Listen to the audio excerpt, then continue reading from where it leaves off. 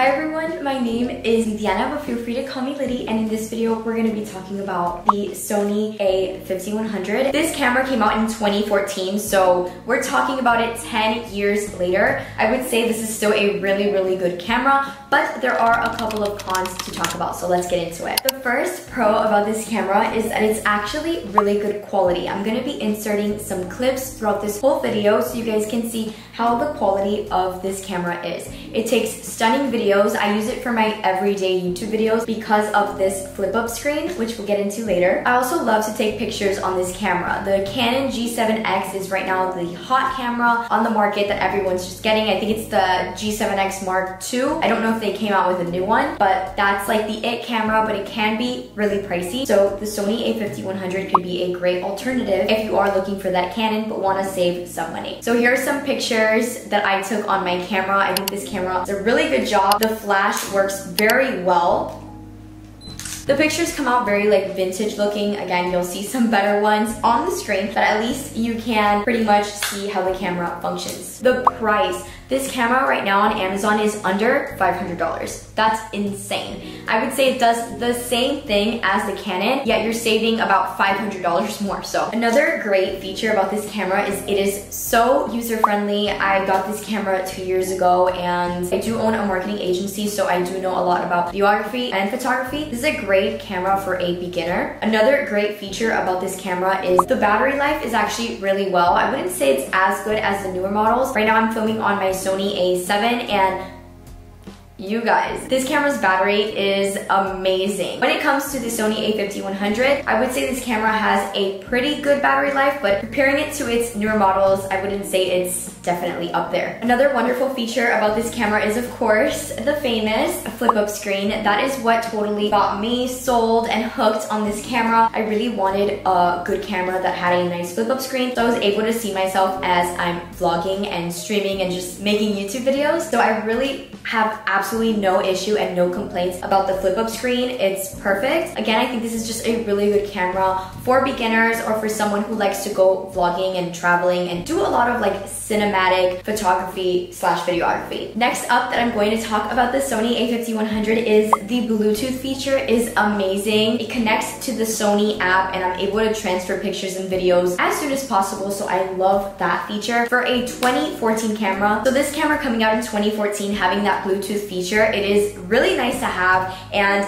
really handy to have now in 2024. Going back to the pictures and videos, they are really good. The videos come out so crispy. I'm actually so surprised by the quality. Comparing the Canon G7X to the Sony A5100 video, you can see the difference there. I would say there's no major difference. If you're really getting into, you know, the features and the specs, then you'll probably see a higher definition in the Canon because of course it's a newer camera. But I'm telling you guys, the Sony A5100 is really good for its age. You can't even tell it's an older camera. I have been using that on all of my YouTube videos so you guys can see how the quality is and how I use it.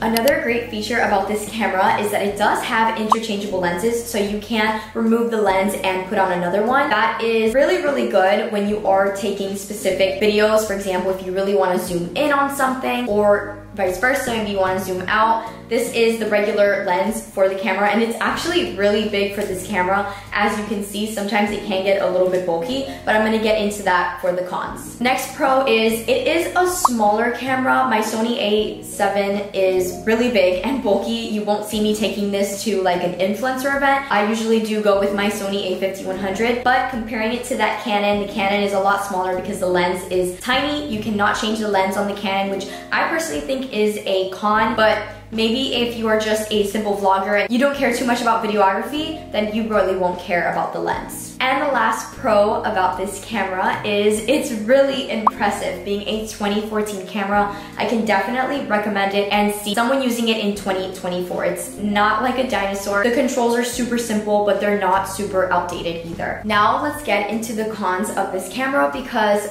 with the pros, there are some cons as well. And the first con I'm going to say is the lens is really big and bulky compared to the camera. This camera is really petite, yet the lens is very heavy and bulky. I love fashion, so you'll see me carrying around little mini purses all the time, and sometimes I want to vlog my day, but I can't really take this camera with me because the lens is just so big, or I have to sacrifice maybe leaving my wallet or something and only take my credit cards. So you can see how it can be a bit inconvenient, but again, there's interchangeable lenses and I do love that about this camera. Next, we're gonna talk about probably the biggest con for me about this camera, and maybe the only major con that I would personally say is the audio. This camera has an internal audio, meaning I cannot attach a microphone to this camera. Also, since the microphone is internal, you could kind of hear a bit of a muffled type of video, and I'm going to show you guys how that sounds. Moving on to another exciting piece in Hailey Bieber's wardrobe, we're going to talk about Levi's. So if you're planning on starting YouTube,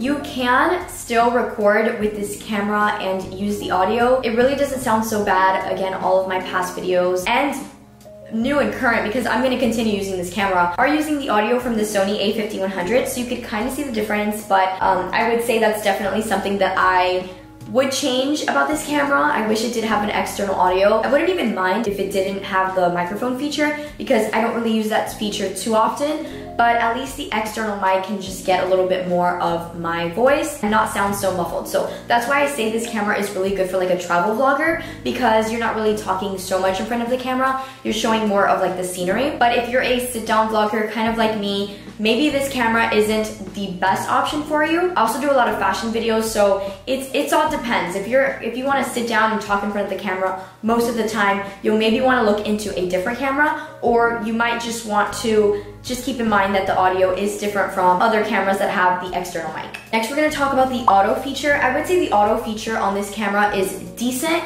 I wouldn't say it's like the best auto feature ever. I feel like if you're just playing with the settings manually, you'll have a way better chance of getting the perfect lighting and the perfect video. So that is all that I have to say about the Sony A5100. You guys, I actually really love this camera, and I feel like it's perfect for 2024. You have the pros, you have the cons. Now you can decide whether you want to get this camera in 2024. I think this is definitely Lydia approved for 2024. Thank you guys so much for watching. If you love this video, make sure you like, comment, and subscribe. I love to talk to you guys, and let me know if you want me to review my other Sony camera next. Maybe do a comparison video. Let me know in the comments what you guys want to see next. Thank you so much for watching, and I'll see you in the next video. Bye guys.